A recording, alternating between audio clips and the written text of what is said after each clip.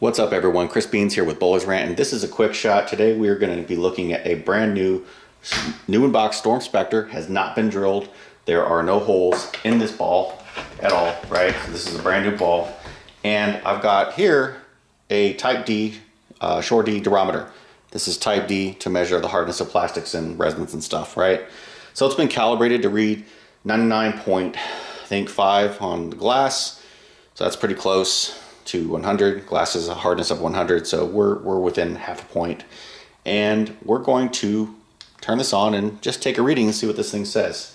Now, mind you, this is not a scientific test, but we are in 72-degree air-conditioned, cooled environment here in Tampa, Florida, and this ball has been in nothing but air-conditioned controlled room for the better part of a week inside the plastic wrapping it in this box. So let's see what this thing says. Okay, got it. Got to press this H button to hold the reading so you don't have to keep pressing. I'm getting a reading of 69. Now, I believe I went into the USB-C website that said that in the field you can go as low as 68D hardness for spot field checks. Somebody can fact check me on that. I'm going to see if I can, when I put the video up, put that in the as an overlay. But if that's really true and we can do 68D hardness, then this ball, as it is out of the box right now, is reading 69 and should meet USB-C specifications for sanctioned competition. That's really interesting. And I wonder, if there are balls out there that are reading really super soft, where are they being read from? What kind of temperature are they in? What's the humidity? What's the barometric pressure?